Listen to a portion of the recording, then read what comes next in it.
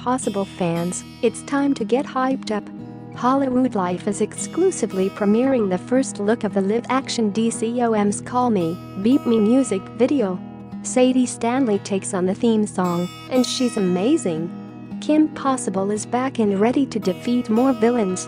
The beloved animated series is getting the live-action DCOM treatment.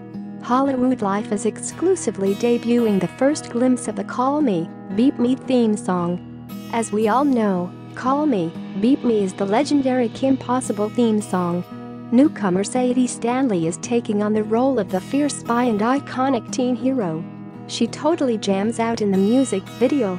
Sadie's voice sounds absolutely amazing, and she is the cutest thing. She is perfect for the role of Kim.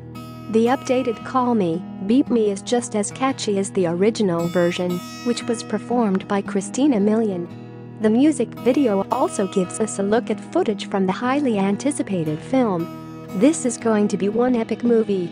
The live-action DCOM, based on the beloved series that ran from 2002 to 2007, also stars Sean Giambrin as Ron Stoppable, Todd Stashwick and Taylor Ortega as evil villain duo Draken and Shaco, Ciara Wilson as Athena, Alison Hannigan as Kim's mom, Connie Ray as Kim's grandmother, Isaac Ryan Brown as Wade, and Erica Tham as Bonnie Rockwaller.